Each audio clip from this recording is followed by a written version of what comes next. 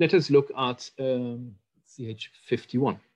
As a logogram, this sign made it both into linear A and linear B. As luck would have it, we actually know the Mycenaean word for it, hakana, which is fasgana. Now, traditionally, this word was translated as a sword. In Homer, it is a weapon used for close combat, and Mycenaean has shown that it is smaller than a sword. A dagger.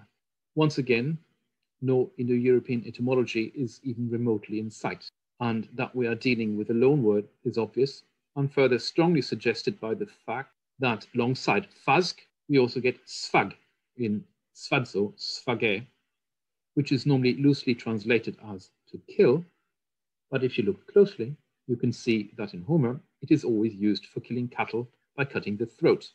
In other words, just what you would use the fasganon for. And there, I think, we have it, hiding in plain sight. I think that this sign thus had a double history. It survived practically unaltered as a logogram, or indeed it could have been remade practically at any time.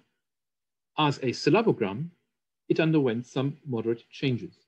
If we look at the earliest attestation of the sign in linear A, namely in the Festos record, dating back to Middle Minoan to B or so, we can still very clearly make out the pommel at the bottom, the cross guard in the middle, and the blade at the top. Now, the blade has undergone simplification from 2 lines to 1, just like the sign for sheep in linear A starts off with 2 legs, looking at the sheep from the side, but then gets simplified and is reduced to 1 leg. And that is, of course, the standard generic form, which linear B inherits and is widespread in linear A from various sides already, though the 2-legged sheep remains in use for female sheep. And also, of course, when you look at the blade from the side, this is what it would look like.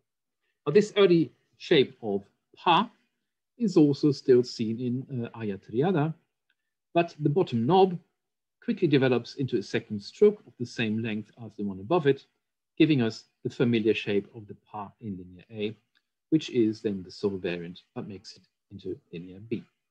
Now, there are still many gaps, and there remain good reasons to think that not all real-world sources for signs are identical in linear A and linear B on the one hand, and Cretan hieroglyphic on the other.